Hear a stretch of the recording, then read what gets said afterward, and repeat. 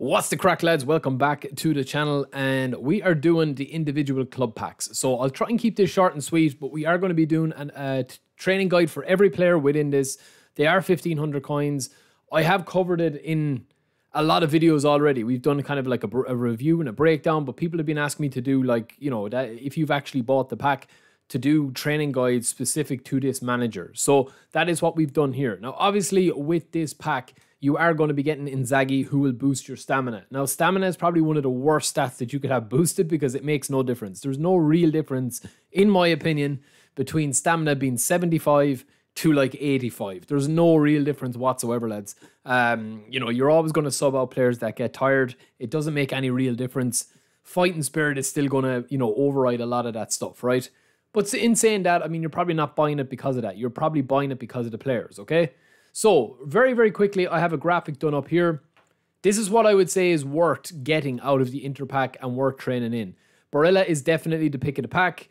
I've done a training guide on him already, but I've kind of slightly changed it, so keep it locked here for a couple of minutes because we will do that in a second. But these players are pretty decent. They're kind of hit and miss. The rest of them, I would say, that have no thumbs up beside them. You can get better players in your squad. Like, if you're playing a 3-5-2, you can definitely have Dumfries and DeMarco in with Darmian as a good backup if you're just using Inter Milan players. But I just feel like that there's so many players here that even if you've started playing the game very recently, you will be able to go into the GP marketplace and get Wan-Bissaka, who's, you know, probably the best defensive right back in the game. You could be able to buy Cancelo, you'll be able to buy Hakimi. Any of those guys can do a job for you, right? So when we actually take a look over here at the training guides, we're going to start with Lautaro Martinez. And I'm just going to leave that training guide up there, and you can see. So we've 9 into shooting, 8 into dribbling. I've zoomed in on this page as well to give you a better look at it. 11 into dexterity and 5 into lower body. You're not going to have to worry about anything else there. Speed and stamina are fine. The big trick with Lautaro, lads, is getting it into his feet and spinning your defender. That's basically what you have to do with him. 88 finishing, you'll be able to finish your meals, no problem. Offensive awareness is really high, balance is really high, and we're just missing that 88 acceleration. But to be honest, you could change that depending on your playstyle, because you don't need that much, I would say, into the dribbling. I would probably go with that route there and go pop one more into that to get 92 offensive awareness, 91 balance, 88 acceleration, and 88 finishing.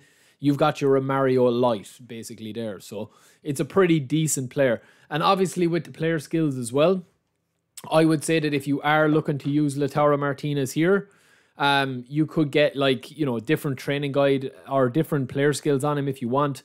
One touch shot is a must on this card if you are going to be using him as your main guy, right? That is one thing I will say.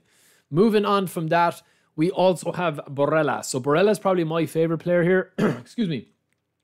In this pack, I slept on Barella. I apologize to everyone for sleeping on Barella for so long.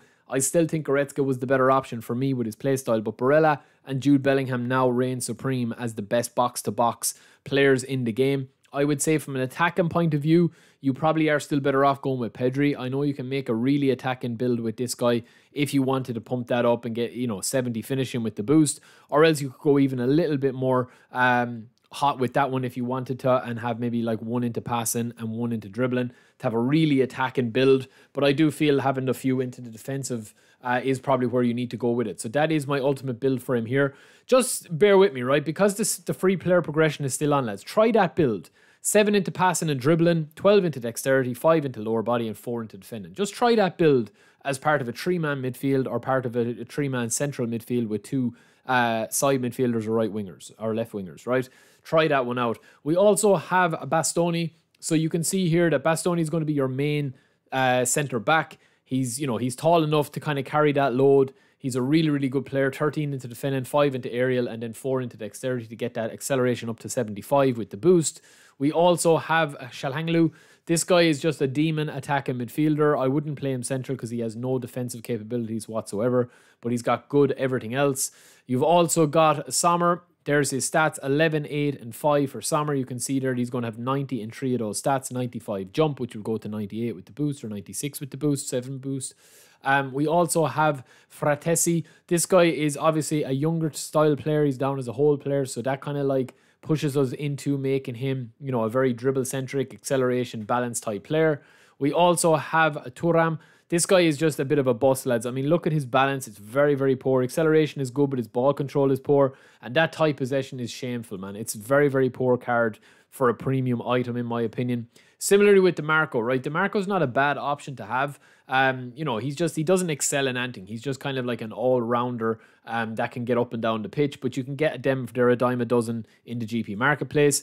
The same with the Frige. The Frige is just pure strength and defense. There's no mobility, no versatility, nothing. He's just good in the air. He's not as tall as Bastoni, but he's close enough. And then last but not least, we have Dumfries and we have Darmian. So Dumfries is going to be down as your right back. Again, you're going to get 90 speed and acceleration with the boost. You're going to have 90 plus stamina, and dribbling and passing and defense. It's a very, very solid card. I still think you need to have a really solid defensive right player, right back or something like that, or else a defensive left back. And both of these don't really do that. So for me, they are a bit of bust, right? I just feel that, like, at this stage, right, when I have that graphic up, you do have to kind of question whether it is worth buying this pack for 1,500 coins. When players are, like, some of the players are very, very mid, like they're really, really bad.